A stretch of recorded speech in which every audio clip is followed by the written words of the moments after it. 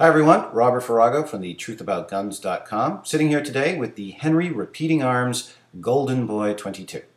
The Henry Repeating Arms, the Henry, just kidding. It's a lovely piece, a lever action rifle, which is of course unloaded. A bit of a nostalgia piece too. It puts you in touch with those old days of yore when this is about as good as it got.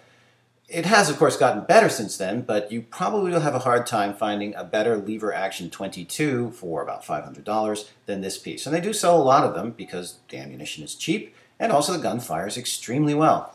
It's got a nice heft to it, which is good for practice. Not a suitable weapon, this one, for youth. They do make a youth model, but this is a bit hard to get on target. It's best to rest your arm in that case. Well made, well put together.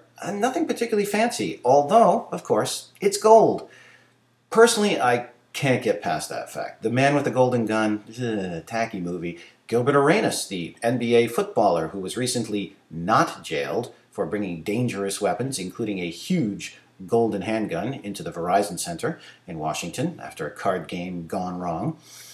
How many of those things go right? It's a question. Anyway, lovely action and easy to fire, and of course a handsome piece.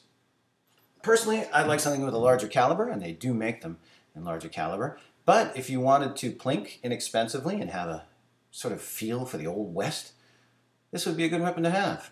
And I'll have the full review on the site in the next 2 days. Thank you.